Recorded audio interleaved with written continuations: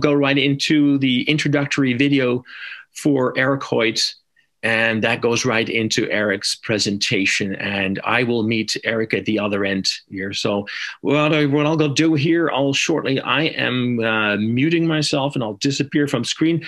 Okay, Tony, who's actually behind the screens like the Wizard of Oz here behind the blank screen. So Tony, I'll let you take it away here. I'm muting, and I'll take my video off.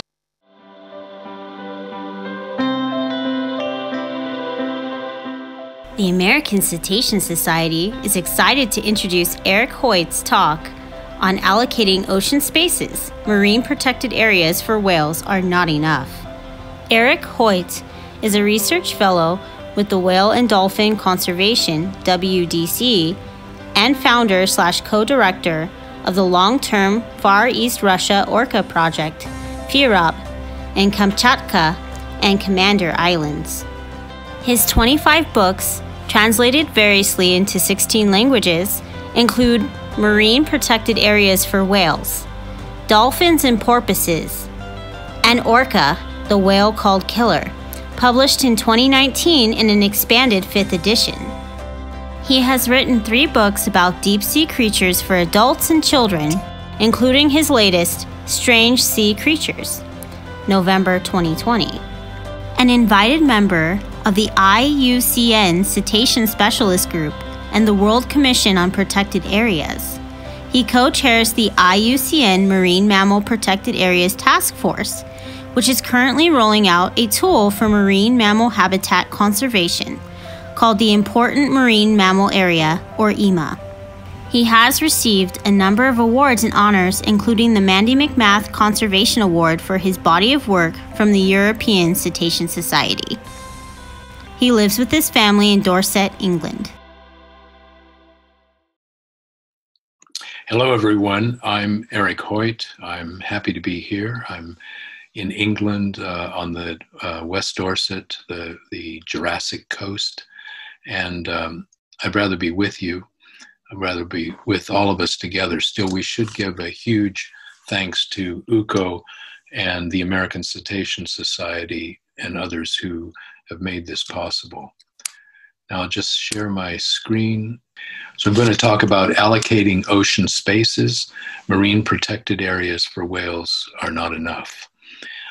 Over lockdown, I've been reading about Arthur Conan Doyle, the Sherlock Holmes author, and his experiences as a young doctor in 1880, working on an Arctic trawler and joining in with whaling and sealing crews, witnessing the harpooning of a bowhead whale. And these are some of the pages from his diary, which he illustrated. He was a pretty good cartoonist. Sir Arthur lamented the disappearance of bowheads, right whales, and the decline of other whale species, saying that the surviving whales had, quote, deserted the open sea and bored deeper and deeper among the ice barriers until now at last, and he means by the 1880s, whales really appeared to have reached inaccessible feeding grounds, keeping far in among the ice fields to shake off the most intrepid of pursuers. And reading this reminded me of Scott Krause's account in August 1980 of flying over the Bay of Fundy and rediscovering North Atlantic right whales, 16 of them, including 8 mother-calf pairs, indicating that they'd not gone extinct. And there was this idea that the right whales perhaps had escaped the notice of whalers by hiding in the very treacherous tidal conditions of the Bay of Fundy. Of course, the Bay of Fundy is littered with shipwrecks. And there are other similar accounts of whales cleverly hiding or retreating to escape the harpoons. And recently, Giuseppe Notarbartolo de Chiara told me about the case of the sperm whale in the Ligurian Sea in the Mediterranean, where drift nets drove them away. And since the drift nets have been removed from the Pelagos sanctuary, the sperm whales are back, which may or may not be an indication of this. And I invite you to consider, however, another interpretation, that these areas which were missed by the whalers were simply the preferred habitats of the portion of the population that survived. There's no evidence that these whales had moved into these secret areas to avoid whalers, but there's a lot of evidence that whales return to the same areas year after year to feed, breed, raise their calves. Site fidelity, we call it. And how do we know this? From photo ID of individual whales, which began in the early 1970s. The whalers already knew that the whales were returning to some of the same places, but photo ID confirmed that, and among other things, taught us that the same individual whales often return to the same places. Indeed, those exact same Bay of Fundy right whales that Scott Krause saw on that first day were spending their winters, he later learned, in the warm, shallow waters off northern Florida and Georgia.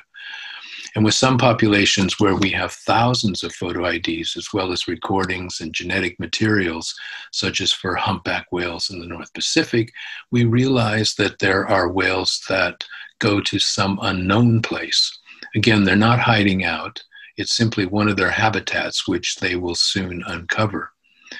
This fact is what gives the concept of marine protected areas some currency when it comes to protecting whale and other marine mammal habitats. For as much as whales may migrate and range over wide areas, they return to certain core habitats, and that's what we can protect.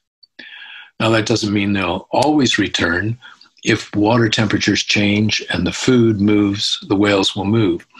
But we have evidence, for example, at Stellwagen Bank and around Glacier Bay and other areas where humpbacks change their feeding grounds for a few seasons, that once the food returned, they also return to their former preferred habitats. We also have the case of the right whales moving into the Gulf of St. Lawrence in recent years, likely a former habitat.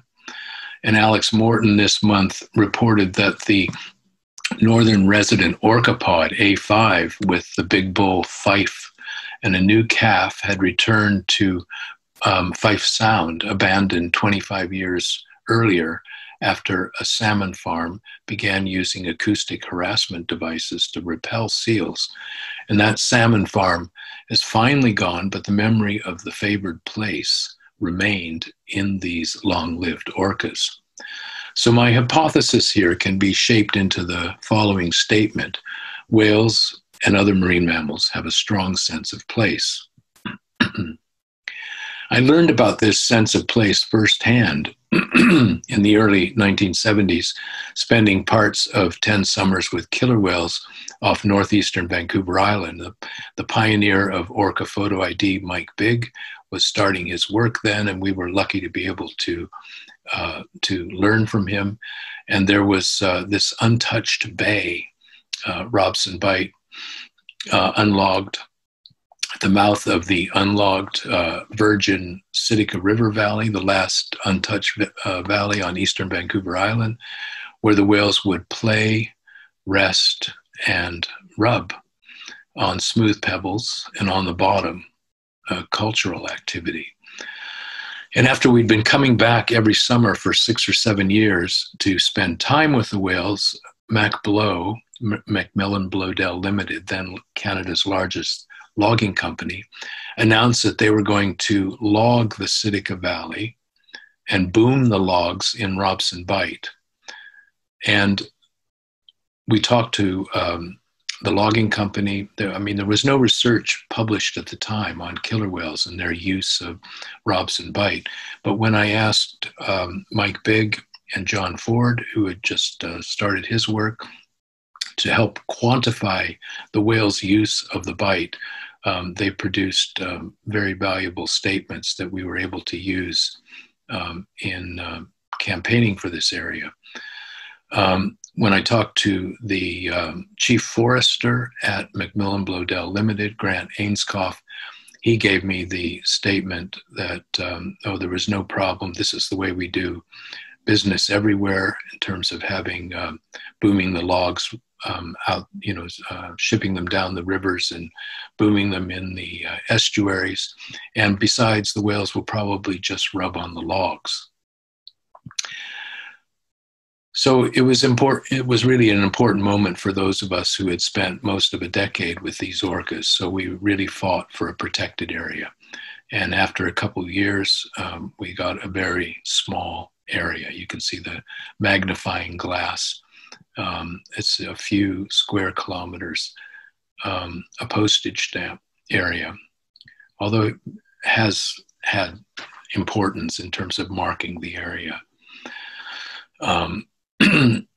So I started thinking about this idea of whales needing habitat and a healthy ocean and what that all means, and doing a lot of reading and thinking about whether marine protected areas could be part of the answer. And these are, of course, all the elements of a healthy ocean, which you see here. And looking up the definition of a marine protected area, which has been sort of shaped over the years. This is the most recent one. Definition of a protected area: clearly defined geographical space, recognized, dedicated, and managed through legal or other effective means to achieve the long-term conservation of nature with associated ecosystem services and cultural values. And of course, a marine protected area is just a protected area in the ocean. We also use the term MMPA, or Marine Mammal Protected Area, sometimes. Now, there are hundreds of names for MPAs. It's really just a generic term. Highly protected MPAs are often called marine reserves, although that's not an absolute as well. And many MPAs benefit from biosphere architecture, which has highly protected areas in the interior zones, surrounded by transition areas and buffer zones. MPAs are just one tool. There are other tools that can be used for conservation. IMO directives for shipping, bans on whaling, UN General Assembly directives to stop drift and bottom trawling have been modestly successful in terms of reducing the amount, especially of drift net fishing. But one of the things that's been very helpful with IUCN is categorizing the different levels of protection from category 1 to 6. So if you have an MPA, a lot of practitioners use these categories to illustrate how protected it is. And in fact, one protected area often has multiple categories. So in this diagram at the right, you can see the red areas would be highly protected, category 1A or 1B, and then some of the surrounding areas would be more like category 4 or 5, and then buffer zones. The Great Barrier Reef, for example, has multiple different categories and tools used that are part of the overall marine protection. So learning all this about MPAs, and as they began to grow in number in the 1990s, they were, of course, way behind protected areas on land. I began to realize that this thinking about the need for habitat protection was not happening at all in the wider whale, dolphin, and marine mammal world. And the MPA people were not thinking about whales and marine mammals and how they might be useful and how they might even be protected. There was this idea that they were just out there swimming around, and how could you protect them anyway? You'd need huge, absolutely massive areas. Of course, there was the bias on land from much smaller areas. In the ocean, it wasn't recognized yet that except with Great Barrier Reef, that you needed a large area if you're going to protect ocean systems. So I wrote this book, Marine Protected Areas for Whales, Dolphins, and Porpoises, in 2 editions to try and put these 2 groups together and get them talking. So how useful are whales for ocean conservation? Well, of course, humans identify with charismatic marine mammals. Whales are umbrella species. They bring in a lot of other species in terms of protection. If you protect a whale area, whales are good indicators of the health of the sea. All the marine mammals are tethered to the surface by their need to breathe air And so they become really good ways of finding out what's going on in that piece of ocean. And of course, whales fertilize and support life on the ocean floor. And at the same time, we ask how useful are MPAs for whale conservation? Well, MPAs serve as platforms for stakeholder engagement in ocean issues and for ecosystem management. So even if you have a small area like Robson Bight, you do get a lot of traction in terms of killer whale protection just by having that land area, that marine area protected. And the best MPAs, of course, focus on protecting core habitats, zoning, and linking everything up in networks. And that's what this diagram is trying to show you with the humpback whales on feeding grounds as well as on breeding grounds, and how that might be linked up even across countries by networks of MPAs. And really this brings out the fact that not only whales, but humans have a strong sense of place. And it's something we share with whales. In fact, we see this in many animals, perhaps most clearly in the mammals with defended territories. But somehow I think it surprised a lot of people to see this in the ocean too. So what are the steps to maintain healthy seas for whales? Well, we have to locate their habitats, multi-year cetacean research, photo ID, acoustics, transect studies, all of this. Evaluate the threats, establish good baselines in monitoring, give stakeholders a stake. Again, work with researchers, stakeholders, and others to devise an ecosystem management plan, and look at legal structures to devise management plans and set up management bodies that work. A lot of MPAs stop at this last process of getting the management bodies and the management plans together. Also, a lot of countries until recently didn't have legal structures. I remember when I first moved to the UK and meeting with other conservationists in Scotland to talk about the fact that the UK had 76 different pieces of legislation that related to protecting pieces of marine waters, the marine, and in fact, there was only one marine protected area at that time, a really tiny place around Lundy Island, and it took about 5 or 6 years, or most of a decade, in fact, to put in place legislation that could effectively protect marine protected areas in and around the UK. And over the last 5-10 years, now finally that's coming on stream. Globally, where do we stand with MPAs? And this is all MPAs, not just those with whales and dolphins. 17,000 of them. So 7.6% of the surface area of the ocean is protected, and only about 5.7% in actively managed MPAs, and 2.6% in highly protected areas.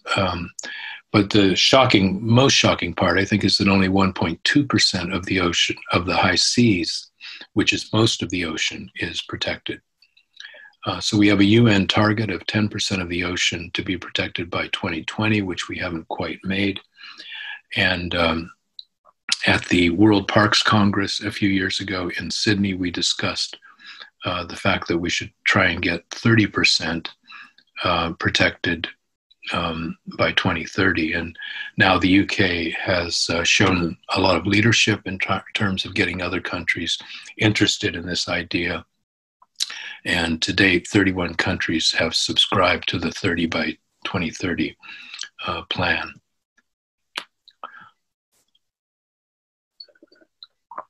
Now, Edgar et al. In 2014 have looked at 5 key features for successful MPAs. And by successful, they mean ones that where the total fish biomass has increased, and the number of large fish, and the number of sharks, and the number of fish species, large fish species. And these were the things that they found were common to those areas. Now, if we look at Robson Bight, it has one of these things. It's older than 10 years, but not really anything else. If we look at the Papahānaumokuākea Marine National Monument, the Northwest Hawaiian Islands, it has most of them. And well enforced. It's a fairly remote area, so it's not so much of an issue, but it's a highly protected area that Bush, the second Bush, and Obama created as part of their legacy. We could look at the world's first marine protected area. I think it's an interesting case of the fact that all marine protected areas start out on paper, and it's up to local people as to what they become. The Scammons Lagoon was protected for the gray whales in 1972, and the fishermen became very interested in this area in terms of the whale watching and kicked out the American boats. And Laguna San Ignacio also became part of the reserve, along with land areas. So it became a really integrated biosphere reserve type area. But in 1994, the Mitsubishi company wanted to build the world's largest salt works in the lagoon, 116 square kilometers. That's in San Ignacio, including a pier which would stretch for a mile into the Bay of Whales, which would block the gray whale path right into the lagoon. And the local whale watching skippers and fishermen were up in arms, and they drew the interest of a group of artists and writers and conservationists in Mexico called the Grupo de los Cien, the group of 100. And that attracted international interest through various NGOs. And eventually Mitsubishi agreed to give up on its plan. And, at that point, you can say El Vizcaíno became a real MPA. So these 5 key features of successful MPAs, to some degree, El Vizcaíno has 5 of them, but it also has a very key one, which isn't included in this list and possibly should be: a strong, engaged community of stakeholders. So looking at MPAs for whales and other marine mammals, 600 out of the 17,000 have substantial marine mammal content. The red areas on the map are the existing MPAs, and the blue are the proposed. And the tan areas are Convention on Biological Diversity, ecologically or biologically significant areas that have been identified. These aren't MPAs, but they're areas of importance that may one day become MPAs. But I think the point here, when I started to see what this looked like on a global scale, and most of the MPAs are just these little red dots you can hardly see on the map. The fact is that these were really ad hoc or incidental protection areas for the most part. There was a lot of political and socioeconomic bias in the design. These were not true whale habitats or marine habitats. They might have started off that way, but then they got shaped by political and socioeconomic factors.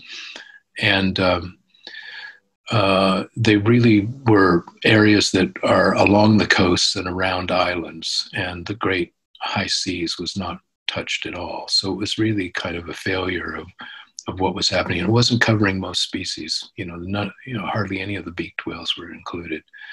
So we began to realize that these MPAs are not going to be enough. And why do we need to care about this? Well, why not just go along with one MPA at a time and try to do the best we can one by one?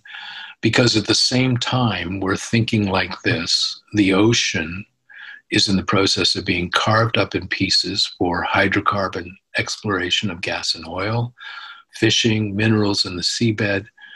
The ocean's a motorway for world shipping. We still don't have the regime for managing most of the ocean, the high seas, although we're hoping it's coming in the next couple of years.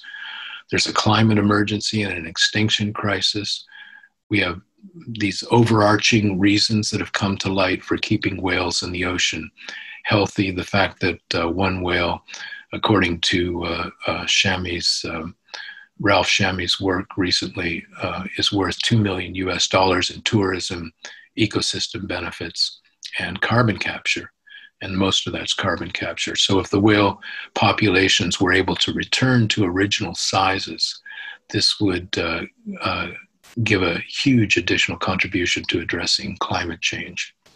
So in view of these concerns, in 2013, a group of us coming out of the International Committee on Marine Mammal Protected Areas, which had been formed a few years ago in Hawaii, and was offering conferences to try and bring the marine mammal people and the MPA people together, the managers. We decided we wanted a bit more traction, and we wanted to set up an IUCN task force to identify marine mammal habitats and create global marine mammal layers. Fairly ambitious at the start, and had no idea whether we'd be able to raise the money and develop the interest to be able to do this, but we thought we would give it a go and focus on these 130 species of marine mammals. So we put together a group. This is how it's grown to the present day, and had a number of objectives, but really wanted to focus on this last one of enhancing capacity with new conservation tools. And that conservation tool was something we got very interested when we looked at how BirdLife International had used the important bird area, which became important bird and biodiversity area, the IBA, to leverage a lot of conservation, throughout the European Union with the Habitats Directive and the special areas of conservation, and worldwide with MPAs. And we said to ourselves, why can't we do this with marine mammals? And we'll create something called the Important Marine Mammal Area. So we put together a set of criteria with some international meetings with a lot of these experts at the Impact 3 conference in Marseille. And we consulted with more than 1,000 experts over a several-year period to refine these criteria, and came up with this definition of an IMA, discrete portion of habitat important for one or more marine mammal species that has the potential to be delineated and managed for conservation. Now, IMAs are not marine protected areas. They're not identified on the basis of management considerations. They're evidence-driven and purely biocentric, not political, not socioeconomic. They're based on the application of scientific criteria on the best available science. And we have a 3-stage process. We tried to put together a robust process for identifying these areas that started with anyone being able to nominate a preliminary area of interest to fill out a form. And we collated all these preliminary areas of interest in a given region. And then it would go to a scientific workshop of between 20 and 50 people to go through the proposed areas, the areas of interest, and to look at which ones had strong enough case in terms of the data that's available to make into a candidate IMA. And then those areas went to peer review, independent peer review in stage 3, and had to be accepted by an expert panel. And in fact, somewhere between 75 and 80%, sometimes a little bit lower than that, were accepted. There was a lot of back and forth between the original points of contact for each candidate IMA and the reviewer. And then those areas would eventually go on what we call the E-Atlas, which I'll show you in a minute. So this is pre-workshop, the kind of, when you have preliminary areas of interest, this is what the map might look like in the Northeast Indian Ocean, Southeast Asian seas. And then after the workshop, starts to look like that with the candidate IMAs. And then after review, and the boundaries are all shaped very carefully, that's the way it would end up. So we've dealt with 6 now of the 17 IMA regions, approximately 1/3 of the surface of the ocean. And it takes about a year to do one of these regions. There's some overlap from one to the other as we've been able to increase capacity in terms of the number of people working on this. The next area we're going to do in February will be an online workshop in for the Black and Caspian Sea with experts there. And then we're hoping later in the year to work on the Southeast Temperate and Tropical Pacific Ocean, the west coast of Latin America, and hoping that we'll be able to be in person, but it may be a combination of online and in person, or even under the best possibilities. We just don't know yet. So far, we have 159 IMAs identified and put onto the E-Atlas. This just shows you the projection with Antarctica. There's our website where you can find all this, marinemammalhabitat.org. When you click on a given area, you get a summary, and then you get more detailed explanation and a PDF that can be downloaded.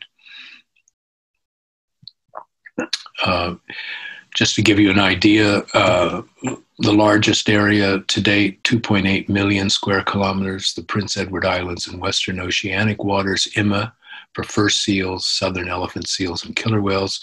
The smallest, Akrotiri IMA, for Mediterranean monk seals. The total area of all the 159 IMAs is 15.6 million square kilometers. And about half of them are less than 10,000 kilometers in size, and only 13% are larger than 100,000 square kilometers. We have an IMA searchable database where you can find information on the 159 areas. And of course, spatial layers can be downloaded. There's an agreement that needs to be signed, but they're offered, of course, for free. And we've had more than 100 requests for them, sometimes scientists, business, different agencies, conservation, NGOs, a wide range of groups, the US Navy, which I'll talk about in a minute. Now, what's good about an IMA? I mean, there's no good unless they have limited value, unless they're being used for conservation purposes. So we're now starting to see take up by the Convention on Biological Diversity, and they're hopefully starting to be used in marine spatial planning. We have some examples in the creation of MPAs and other tools here. One of the useful things was the Convention on Migratory Species put together a resolution that we submitted. They agreed a resolution acknowledging our criteria in the process and requesting the parties to identify specific areas where IMAs could be beneficial. And that kind of help has, been really fantastic from different international groups. The International Whaling Commission, the same way, have adopted IMAs to identify ship strike issues. And we'll work with the International Maritime Organization to help in identifying speed and lane restrictions. I think last October we found that the US Navy was using IMAs. There was about 200 or 300 pages in the congressional record that was listing all the IMAs where they would avoid testing low-frequency sonar because of the presence of certain species of whales. Key biodiversity areas through the IUCN are being identified through the IMA workshop. And again, MPAs and marine spatial planning, there is some take-up that is starting to happen now. This just gives you an example of the IMAs lying on the paths of global shipping routes. And these sorts of overlay maps, I think, are going to be very useful for pinpointing places that need conservation attention because of ship strikes. This diamond-shaped blue area is the Pelagos Sanctuary for Mediterranean marine mammals. It was set up around the year 2000. And I think if we knew where the IMA would be for this, for fin whales and sperm whales and various dolphins, which is partly in the Pelagos Sanctuary, but also to the west, the shape of that sanctuary may well have been different. I mean, the sanctuary, getting approval for it as a transboundary area by Italy, France, and Monaco, and partly on the high seas, was a feat in itself. And I think it is useful still to have these IMAs after the fact, because now there's the management plan and the management body for the Pelagos Sanctuary is interested in this area, of course, west of the sanctuary. Whether it will get expanded or not, it's still, they will have a concern about the same species of whales that are within the Pelagos Sanctuary getting hit by ships. And there are also moves through the CMS agreement called ACOBAMS to create measures to help alleviate that. Those ship strikes. I wanted to show this example very quickly of creating a traffic route through an MPA. This is not an IMA, but it's a marine protected area called the Stellwagen Bank National Marine Sanctuary.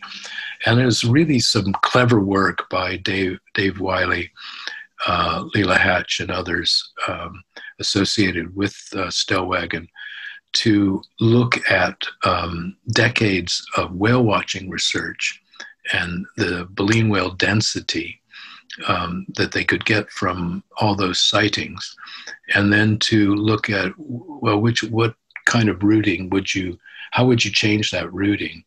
I think the existing routing then was the dotted line, and the new routing is the sharp full line, dark black line. And that would create less risk in terms of hitting whales if the IMO and the could create that traffic route. And of course they did do it. And it means that ships have to spend an extra 7 minutes of travel. But this is a great example of how we might make changes based on the information that we have to reduce the risk of ship strikes. And it comes down to, showing the value of whales and marine protected areas to society and politicians. And I think we're in a great situation now with post-COVID. We're not post-COVID yet, but we're getting toward that. And I think people realize that the climate emergency, the biodiversity crisis are things that we're finally, we've got the powers that be, coming around to understanding that we have got to do something. And I think that showing the costs and the benefits, there are costs to conservation, we all know that, but the benefits are becoming stronger and stronger. And I think that's the kind of case that we need to build in order to get the kind of changes that we want. And we're lucky to have charismatic whales to help to tell these stories. And I think I just wanted to throw a picture of Iceberg, a charismatic killer whale from Russia, on this image. So where do we go from here? We're hoping for full IMA coverage of the global ocean and 30% ocean protection in MPAs by 2030. IMAs give, I mean, hopefully before that, but that could be an outside goal. And IMAs give international scientific recognition, but local or national protection efforts, of course, shouldn't wait for IMA identification. United Nations biodiversity beyond national jurisdiction process and closing the data gaps in the high seas. That's happening now. Well, the process is happening. The next step is to close these data gaps in the high seas using satellite images, eDNA, acoustics, plus modeling. And that really should be a focus over the next 10 years with the UN decade of ocean research that just started January 1st. I think we, all of us in the whale field and marine mammal field, play a role in terms of trying to encourage that to happen. We had a session at the Marine Mammal Conference, the World Marine Mammal Conference in Barcelona last year on this. And there's some traction, it's starting. So IMAs and MPAs with baseline and regular monitoring can be used to check against threats to cetaceans, including ship strike, bycatch, water quality, climate change. So our task force is now in the early stages of working on an IMA monitoring program, which we're hoping to put into place to help this. So this is my last slide. I always like to show this image from Bering Island in the Commander Island State Biosphere Reserve. And it's protected for 30 nautical miles around the two main Commander Islands.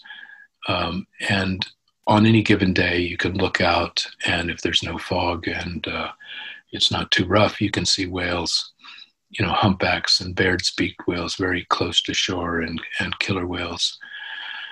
And I think we need more areas like this, highly protected MPAs that are just for the whales and other species, if we're going to learn how the ocean once was and how we're going to try to keep pieces of it together like that.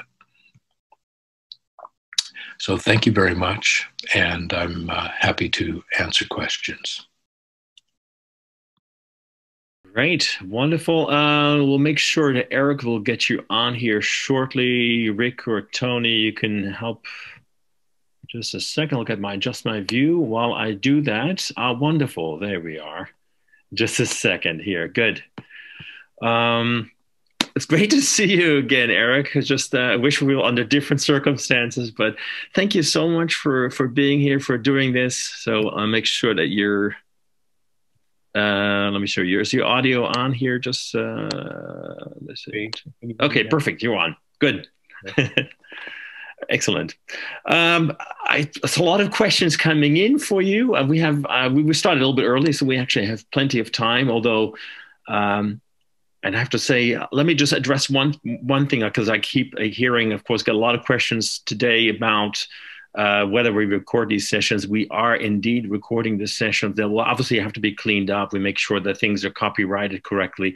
That'll take some time. We'll post those videos, those sessions afterwards at a later date. So we'll stay tuned for that. So get that question out of the way.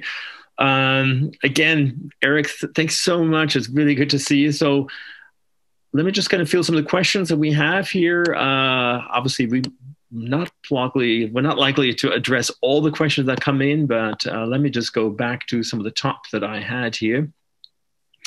In the beginning, so which MPAs are considered the gold standards for marine? Let me just click out of the window here so I can see it.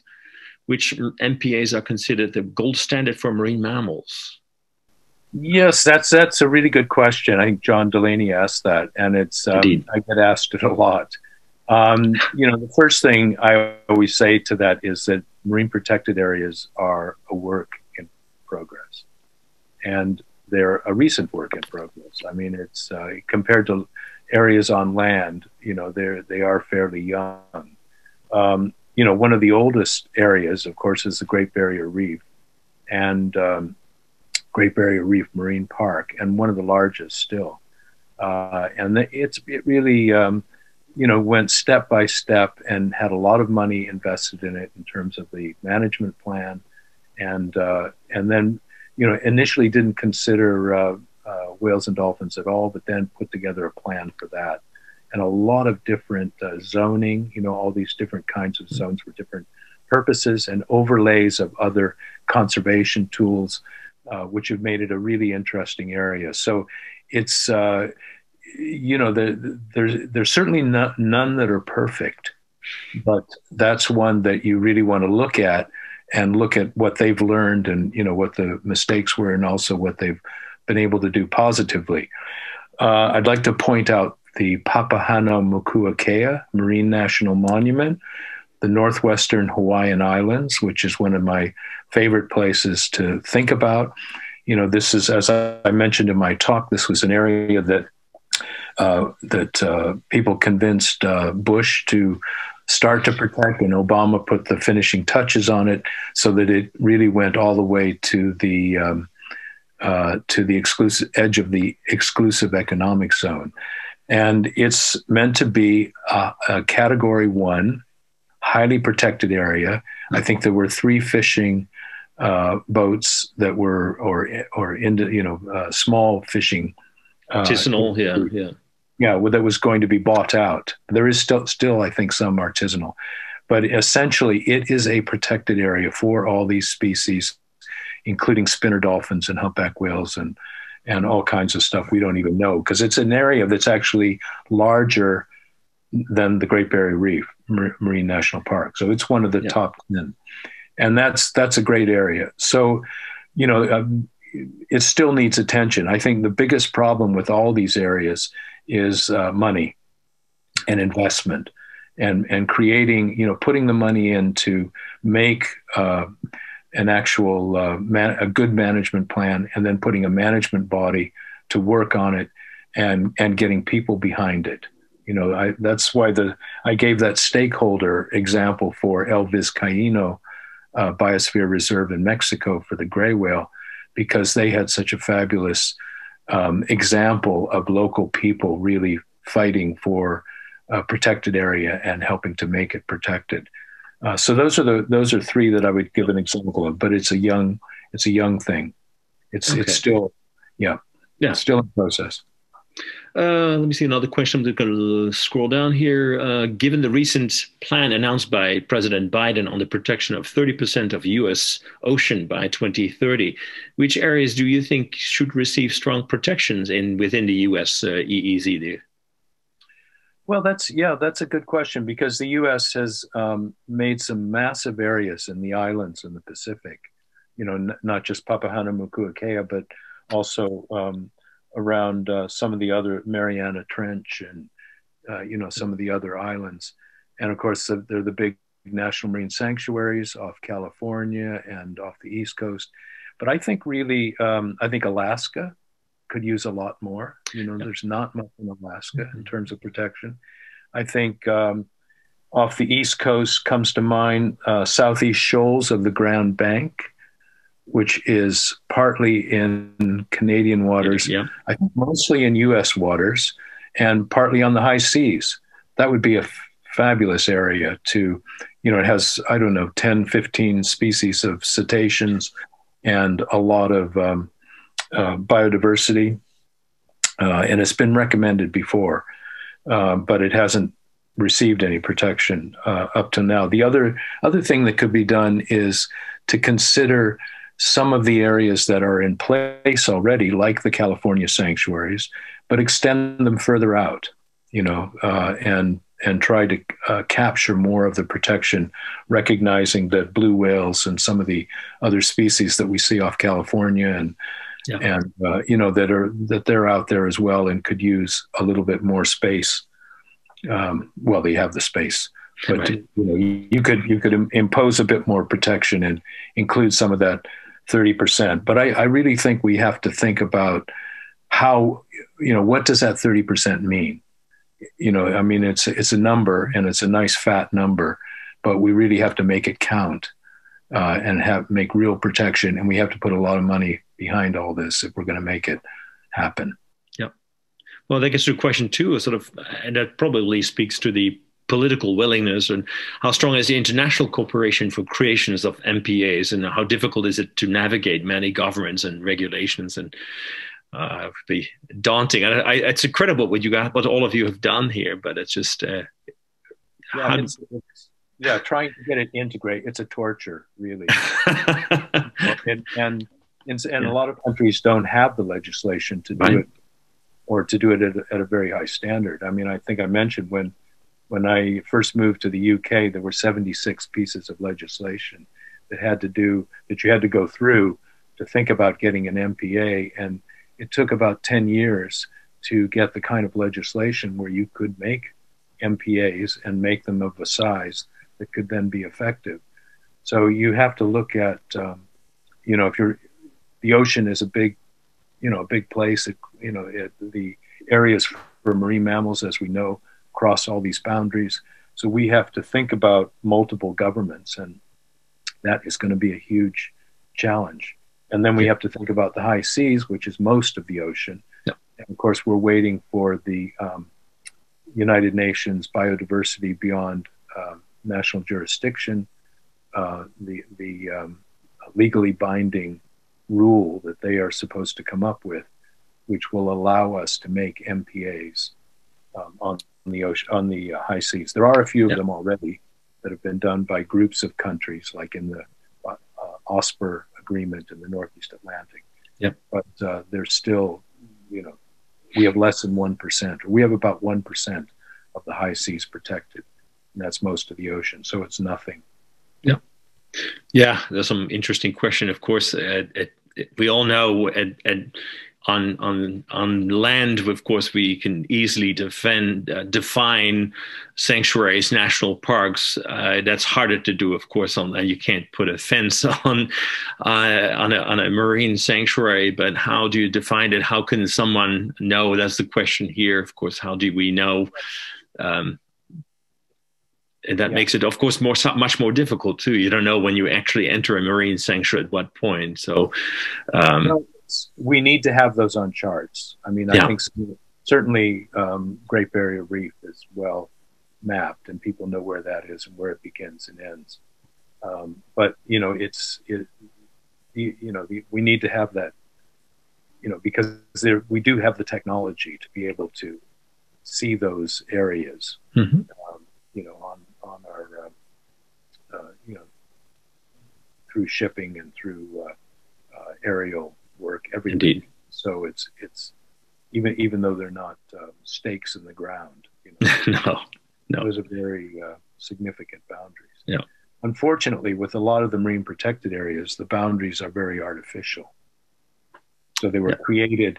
They may have started out as a whale habitat, but then, as I was saying earlier, they really got, they get crunched down, and straight lines get drawn, and they have nothing to do with the oceanography and where the habitats actually are. So that's partly why we're doing this important marine mammal area process, to try and impose more science on all of that, and to try and see what else needs to be done.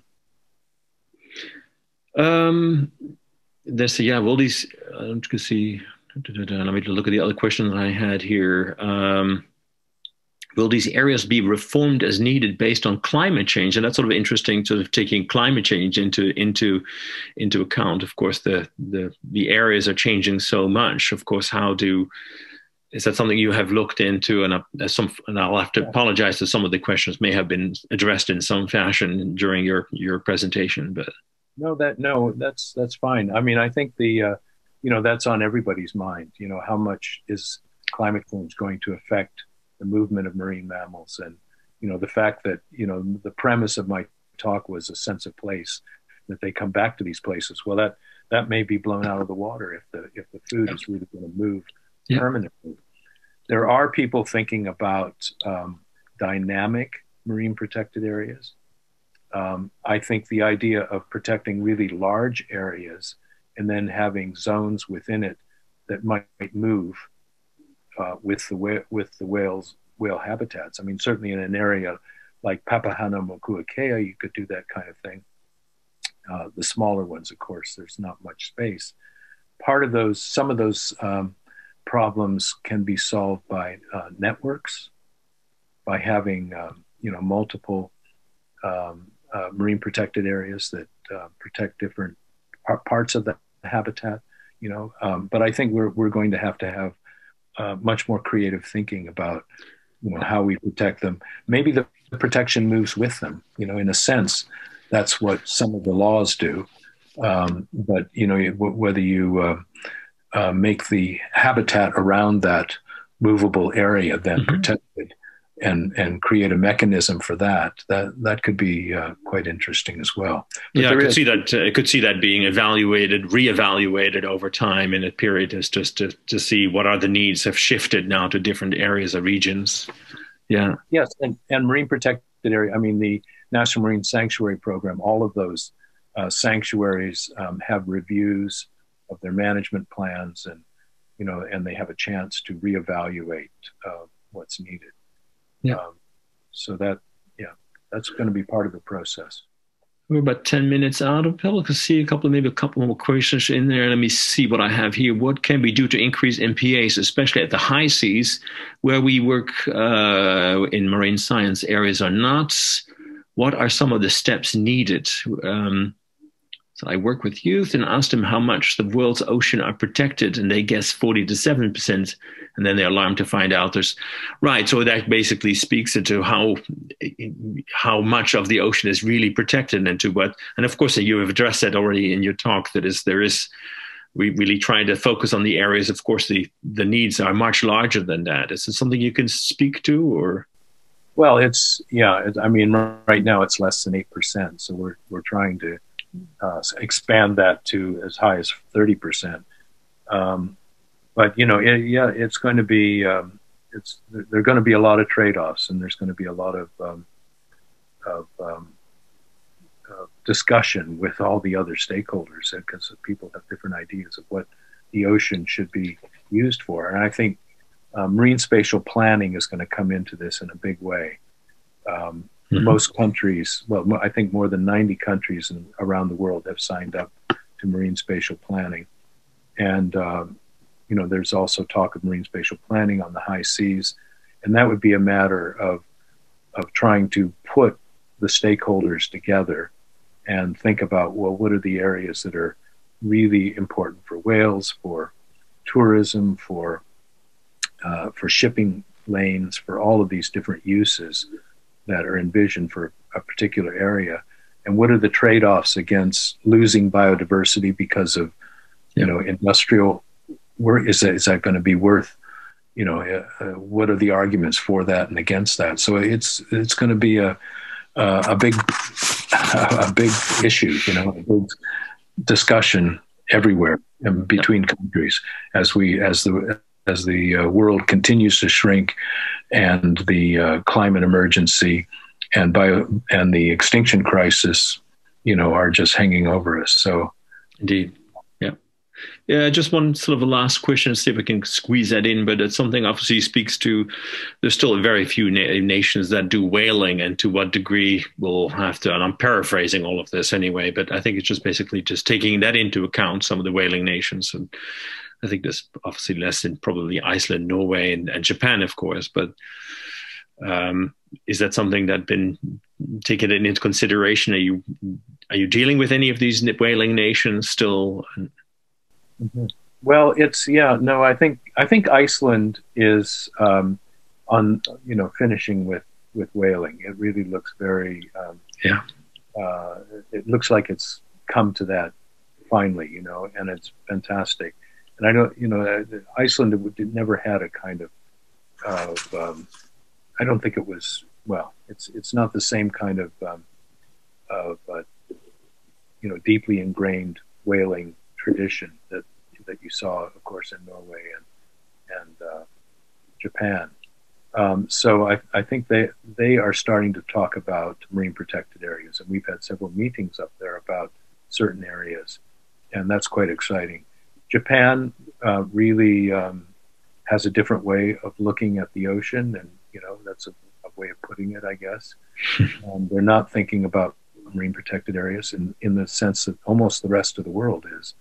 So I think that's going to need some leaps. I mean, on the other hand, they hosted the Convention on Biological Diversity convention a few years ago that led to the Aichi targets, including 10% of the ocean to be protected.